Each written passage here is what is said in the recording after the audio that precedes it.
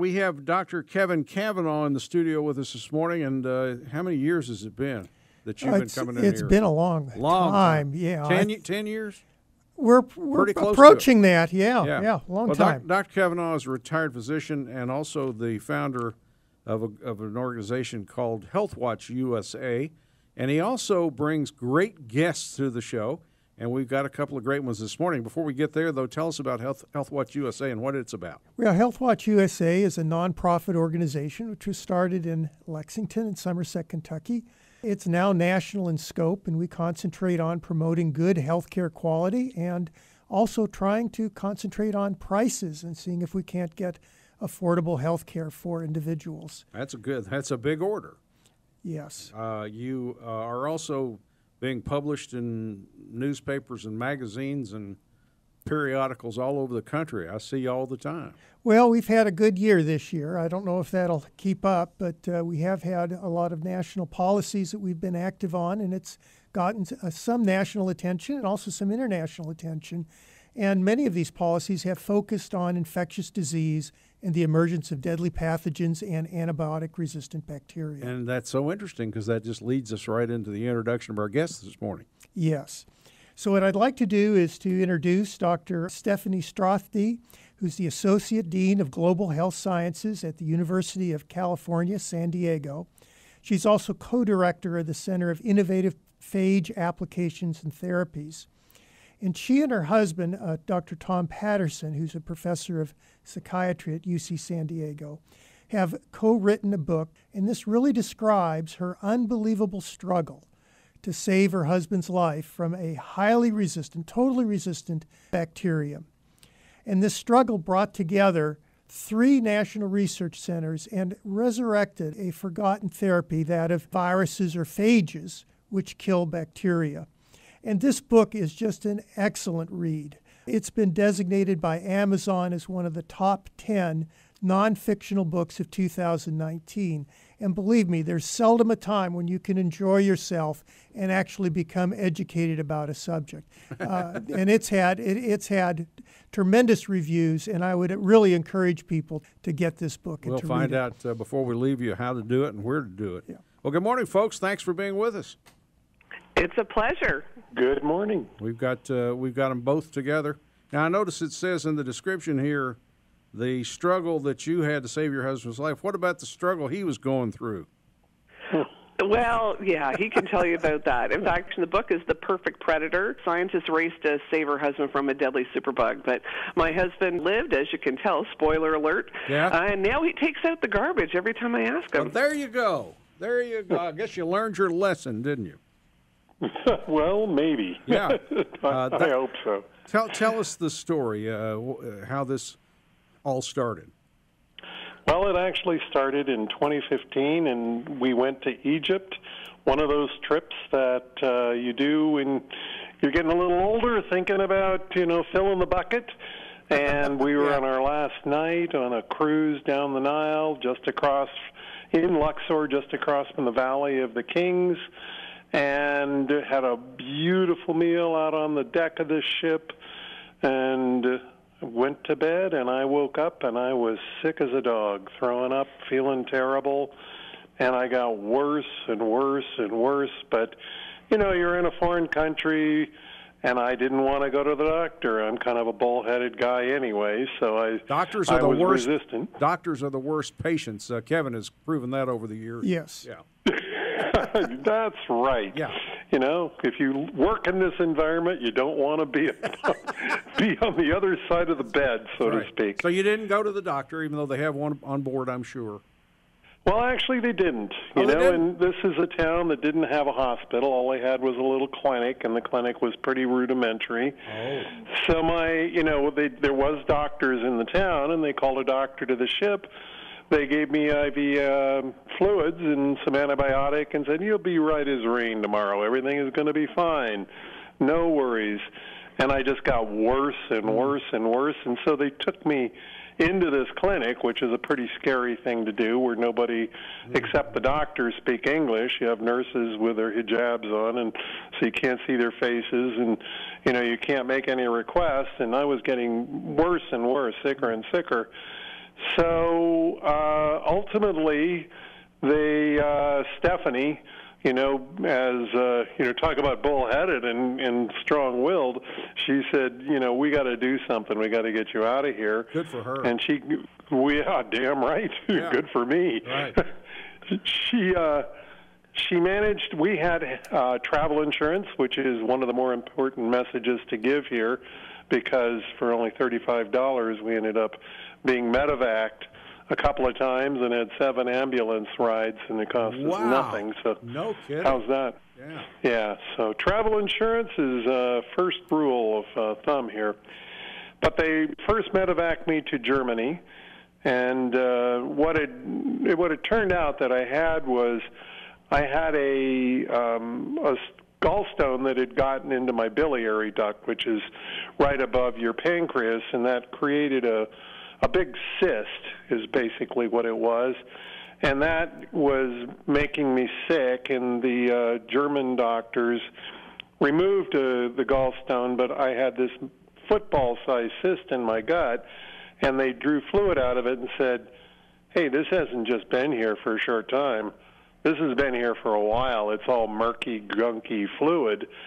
And they tested it, and it turned out that I had acquired drug-resistant and a bacteria called acinetobacter baumannii, excuse me, and it was resistant to virtually all antibiotics.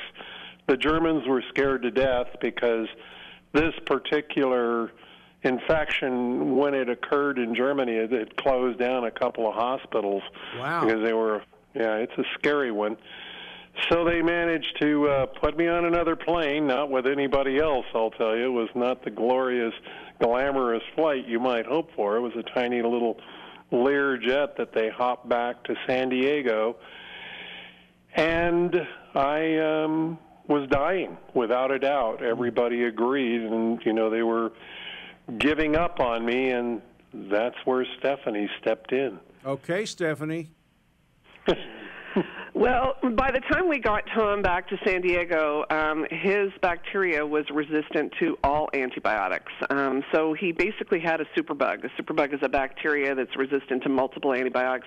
His is hard to pronounce, but its nickname is actually Arachobacter, because so many veterans come back from the Middle East with this particular pathogen that ended up being the #1 most deadly superbug on the list that the World Health Organization put out. And our colleagues were taking care of him because we're both professors at UC San Diego, and they basically said there's nothing else that we can do. We're throwing everything we can at this, and it's resistant.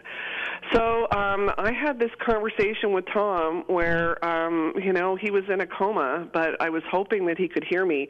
And I said, honey, I know that you're fighting really hard and that you're doing everything you can, but the doctors have run out of solutions, and I need to know if you want to live. And if you do, please squeeze my hand, and I'll leave no stone unturned. And I waited, and a minute later, he squeezed my hand really hard. And, really? Of course, yeah, it was amazing. I mean, Tom will tell you that one of the messages of our story is, he had an altered reality in his body while he was in a coma, but he remembers people talking to him, and he remembers this conversation. What he thought was going on in real life is another matter. I mean, the hallucinations are described vividly in the book because he remembers them verbatim. But at that particular moment, he squeezed my hand, and I, fist pumped in the air, and then I thought, oh, crap, what am I going to do now? I'm not a medical doctor. I'm an infectious disease epidemiologist, but I don't know how to do this. And so I went home, and I decided to do some research on my own on the Internet. The scientist version of Google is actually called PubMed. It's a search engine that the National Library of Medicine makes publicly available, so anybody can go to PubMed, P-U-B-M-E-D, and stick in keywords, and scientific literature will pop up. And within an hour, I found a 100-year-old forgotten cure that was only being used in parts of Eastern Europe and the former Soviet Union. And these are viruses that have naturally evolved to attack bacteria. They're called bacterial phage, which really means bacteria eater, or phage for short. And I thought, wow, maybe we could use this to cure Tom. And? Well, I contacted my colleagues and I said, well, what do you think of phage therapy? I know we're going to lose Tom unless we do something drastic. And the head of infectious diseases where we work said, you know, what an interesting and intriguing idea. If you can find phages that can match his bacterial pathogen, I'll call the FDA and get permission to use it on a compassionate basis, which is essentially, you know, a last resort experimental treatment when someone is dying. Wow. And so now that was the next part of the story is like, how do you find, you know, the perfect predator to, you know, attack a bacteria like this? Because there's 10 million trillion phages on the planet. They are actually the oldest, most ubiquitous organism on the planet. And you have to match the phage to the specific bacteria. And, you know, I didn't know where to find this. I had to go back to the internet. I made a list of phage researchers that were studying phages that attack his type of superbug. And I cold called them and said, please help me if you can. And Texas A&M University professor Ry Young responded and said, you know, I'm the same age as your husband. Your story struck a chord with me. I'm going to see if I can help. Okay. And he turned his lab into a command center and had a PhD student working on this around the clock. She slept in the lab, and you won't believe where they found these phages. Really appreciate Stephanie and Tom. Good morning again, folks. This couple, we got a couple of texts during the break. One said, came in late. What's the name of the book? The name of the book is The Perfect Predator. And then someone also said, awesome guests. And you all are awesome guests. So, well, thank you very much. So we've got a sick man that's going to die without any question unless you can find the perfect pathogen, or in the terms of the book, the perfect predator, and you found that at a university in Texas. So go back and recap that a little bit, and then you're on. So when Tom was dying and I turned to the internet to find some solutions, I found this 100-year-old forgotten cure, viruses that prey upon bacteria, called bacterial phage, or phage for short. And I contacted total strangers, and Texas A&M University professor Ry Young responded and said, you know, if you can send me his bacteria, I'll look and see if any of the phages that we have on hand, you know, might be a match to kill it. But he also said, we'll look in some of the more unusual places, because wherever you find a lot of bacteria, you find where the viruses that will prey upon them.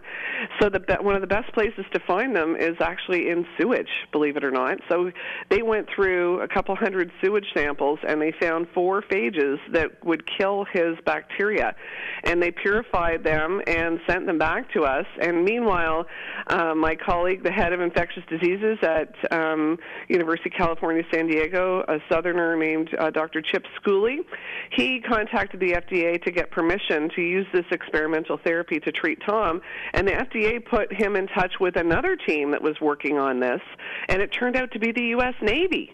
Wow. And so they also found a phage cocktail to treat Tom's bacterial infection. So now we had 2 phage cocktails, because you actually need more than one phage, because the bacteria can mutate so rapidly that if you only have one of these little guys, it's not going to be enough. Now, we did something really drastic. We injected 1 billion phages per dose into Tom's bloodstream. Now, we knew that this could kill him, but he was actually literally within hours of death. He was on life support. He was on the ventilator, so that meant his lungs were failing. He was on 3 different medications to keep his heart pumping, and his kidneys were now failing. And I'd been asked if I would sign the consent form for kidney dialysis the same day that we started the phage therapy. But we never needed it. He woke up from a coma 3 days later, lifted his head off the pillow, and kissed his daughter's hand. And everybody in the ICU freaked out. Nobody thought this guy was going to make it. And he began essentially what was a remarkable long recovery. But now we've used this therapy to treat other people. So this is being upheld as a potential adjunct or even an alternative to antibiotics. Now, I've never heard of the term phage before. Would you once again explain that? Right. So phage, or bacteriophage, are viruses that have naturally evolved to attack bacteria. They're 100 times smaller than bacteria, so you can't see them with the naked eye. They're even smaller than, a regular light microscope. And yet they were discovered 100 years ago by a French-Canadian who had used them successfully to treat people who had bacterial infections. But when penicillin came on the scene, phage therapy was regulated to the back burner in the West, but it was taken up very vigorously in the former Soviet Union because they didn't have easy access to antibiotics.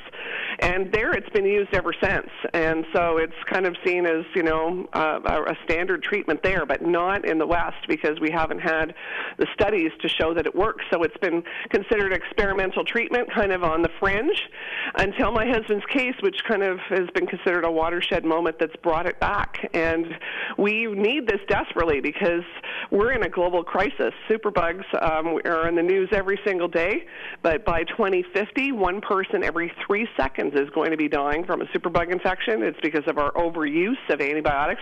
In fact, did you know that Kentucky is the state in the U.S. that actually has the most antibiotic prescribing? Yeah, I've heard that. Yep. We got a whole talked about we're that. We're number repeatedly. one in a lot of areas we're not proud of. I tell you. Let's go to the phones, and our guests have co-written the book, The Perfect Predator. John, good morning. You're on the air. Good morning. This is the most fascinating show, Jack, that you've had in 10 years. Well, good. Thank you. And I've got a question for the epidemiologist. There's this nanotechnology silver particle that is available over the counter, and it's coupled up with an oxygen molecule. It's in the form of a tetrahedron in the molecular state, and it is considered to be one of the best antimicrobial chemicals on the market. And I'm just wondering if you have ever heard of it, because what it does is it boosts immunity in a natural way, and they package it as a 10 parts per million colloidal solution. It's really fascinating. I've been using it for like a decade, and I've never been sick since I started using it. Yeah, I can address that. I'm not really familiar with that product, but one of the things that this phage therapy has, first of all, it's difficult to do. Multiple research centers, multiple phages, rummaging through sewage. It's not easy. It's in its infancy. But one of the things that it does is it targets specific bacteria. And that has a huge advantage. It's not like an antibiotic that completely wipes out your bacteria. In fact, one of the things that's discussed in the book was that Dr. Patterson initially took some Cipro, and that maybe wiped out his gut bacteria and made him more susceptible. Wow. So who knows what happens? But this is a way that you could actually monitor and then change a person's microbiome without wiping it out. Microbiome is the healthy bacteria that you need. All you're doing here is getting rid of the pathological bacteria. So it has huge advantages over antibiotics, and unfortunately, our entire objective in the United States is to develop more antibiotics. And so far, they've spent billions of dollars, and in my opinion, have come up with pretty much squat, nothing. This is what's created the problem. It's now also fostered Candida auris, which is an antibiotic-resistant yeast infection, which is, as you know, yeast. You get that when you take antibiotics. So phage therapy, which is very targeted therapy, highly effective and has been used for years in other parts of the world, has great hopes at bringing us a very important weapon against these resistant bacteria. What about Dr. Stephanie, Dr. Tom? What do you guys say? Well, certainly I'm not a medical doctor, but I have heard that silver does have these antibiotic kinds of properties. And what's interesting is that in nature is where we can find different compounds that can actually have antibacterial properties, and phage is just one of those. But imagine having a phage bank where we've got phages that are all isolated and characterized and sequenced and cleaned and ready to go. You can actually match it very quickly to a bacteria that is infecting somebody, and within a couple of days have it ready to treat. So compare that to an antibiotic that takes 10 to 15 years to develop, maybe $1 billion, and a lot of pharmas are moving out of the antibiotic development business because they're not profitable because of antimicrobial resistance. All right, John, I appreciate. Now, if we can go continue on our story. When we left, we were in the place where Tom had sort of come out of his coma and kissed his daughter's hand. What happened after that? Well, Tom had a long recovery, but what we realized is that this had potential to treat other people. And while Tom was still in the hospital recovering, a 2-year-old was treated with phage therapy intravenously, and as a result of Tom's case. And we both wept because we realized, this is bigger than us, and we felt we had an obligation to tell our story. And when Tom's case was presented publicly for the first time at the 100th anniversary of the discovery of bacteriophage at the Pasteur Institute in Paris, the story went viral in a good way. I mean, we had people calling us from all over the world right afterwards, from China, Malaysia, Mexico, Canada, all over the U.S., saying, I have a superbug, can this help me? And in fact, our chancellor at UC San Diego gave us some seed money to start the first phage therapy center in North America that's dedicated to treating people with phages. And that's called IPATH. It's the Center for Innovative Phage Applications and Therapeutics. We've been operating for a year. We're also trying to move phage into clinical trials so that if it shows that we can treat successfully people on a larger scale, then the FDA can license it alongside antibiotics. We don't think it's ever going to be a replacement for antibiotics, but in Tom's case and others, we've even seen that phage can make antibiotics work again. Well, that is so cutting edge and so huge. Oh, yeah. Someone writes on our text line, so less antibiotics and more probiotics? Well, certainly probiotics these days have bacteria in them, and some even have phage in them. But with phage, you need to match it to the specific bacteria that you're trying to kill. And so we don't know enough about phage yet to promote specific phage products that could be included in probiotics. But that's certainly an area of research that is being worked on these days, is to see whether or not we can use phage to groom the microbiome, to get rid of the nasty bacteria and just keep the healthy ones. So, this is a really exciting line of research. Certainly a global village stepped up to help save my husband's life. We had friends and family that we want to acknowledge. In fact, my former student, Dr. Jennifer Havens, is at the University of Kentucky there in Lexington, and special shout out to her for sending me a very nice big bottle of Kentucky bourbon that I needed while Tom was in the hospital for 9 months. Someone else has written in and says, awesome guest this morning.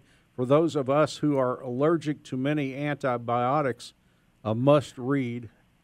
Yeah, this is, I think, just a fascinating book, very educational.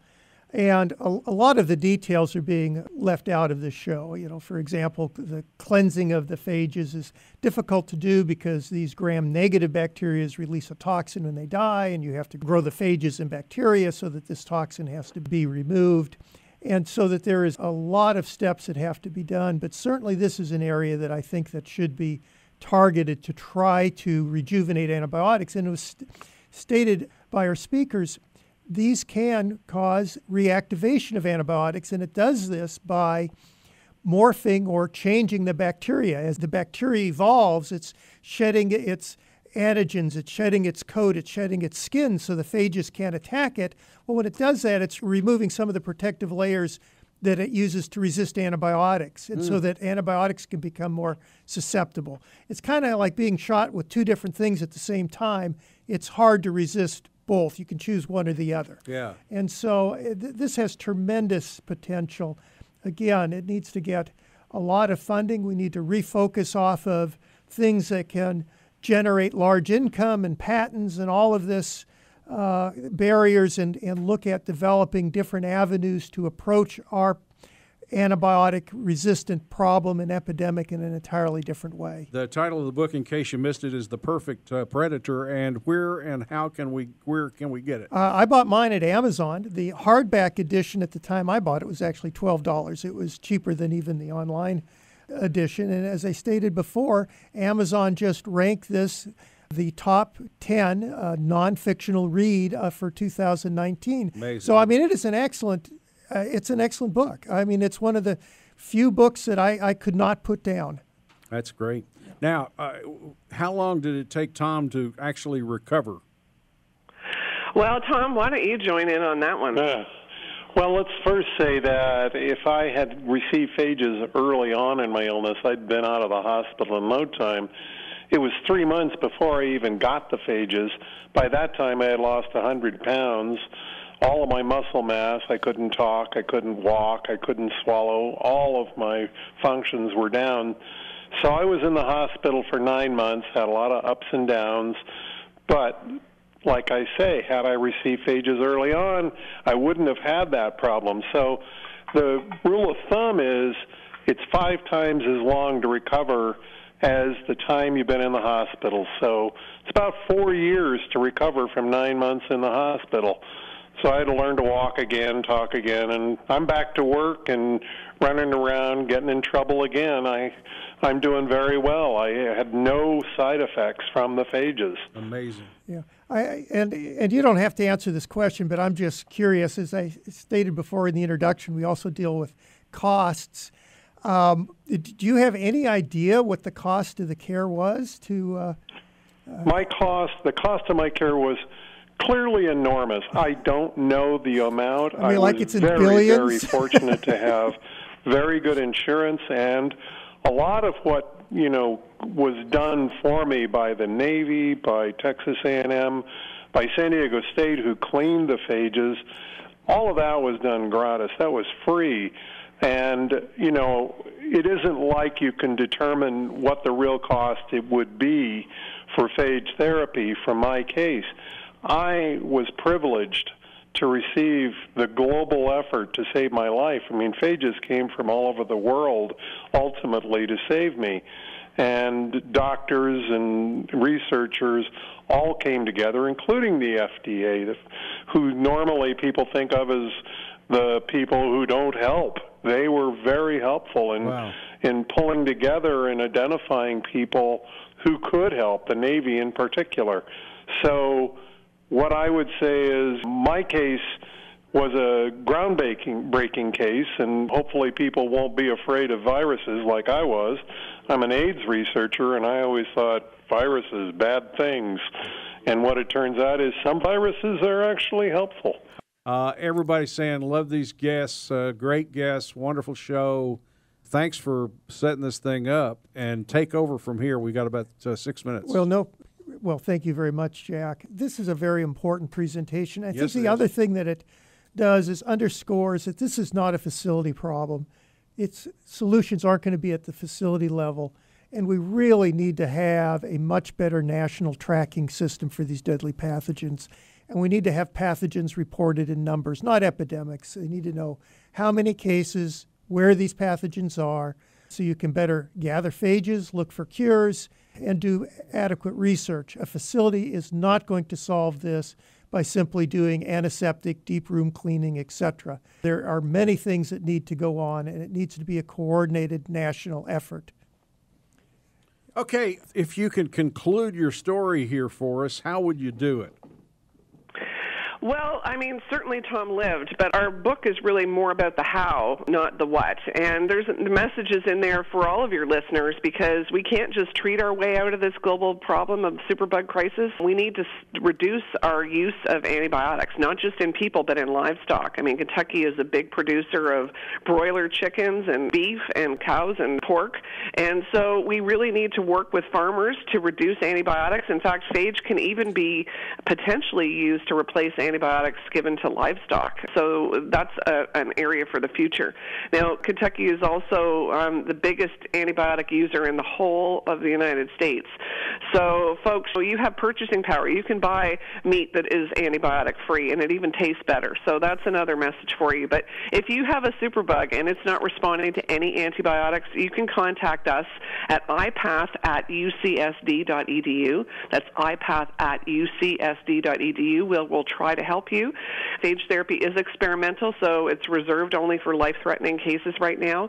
But we're trying to move this research forward into clinical trials so that it can help other people around the world. And do you think, as you look into your crystal ball, that in the future that's exactly what's going to happen? Well, we certainly hope so. Many people have been treated around the world as a result of Tom's case intravenously with phage. It saved the leg of a man in Minnesota recently, and he'd had 19 operations on his leg. And after 2 infusions of phage, I called him on the phone to see how he was doing, and he was out there mowing the lawn. Wow. It's Phage, by the way. Phage. That's right. Phage. It's like phone with Yeah, F. yeah.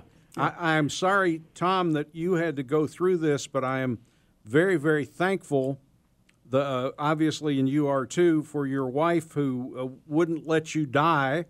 And Stephanie, as a result of that, there are going to be a whole lot of people that won't die. And I can't tell you, I don't think I've ever had guests on the show of this magnitude before, but it's really amazing. And I can't tell you how much I appreciate you guys getting up early to be with us this morning. Well, it's been a real pleasure, and if I can end on a humorous note, I can literally tell my husband that he's full of you-know-what, because you remember where phages are from.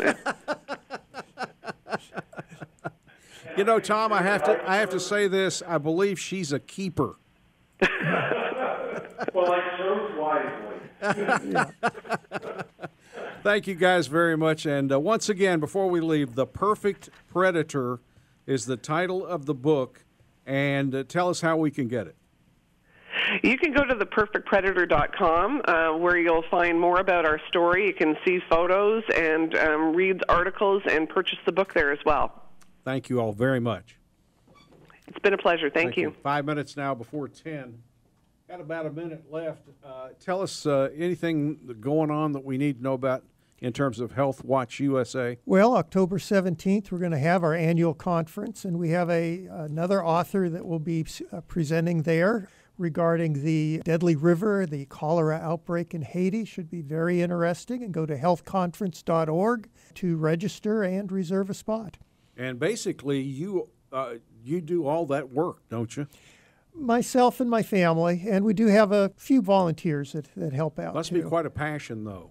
Well, we've been doing it for almost 15 years now, Yeah. so it is, and we've been making some policy headways, which I think is very good nationally, and try to push forward and improve health care in Kentuckians and the whole nation. Well, we're thankful for you, Kevin, and thank you very much for being with us and, Well, thank you for arranging having us. this guest. We'll get you back soon.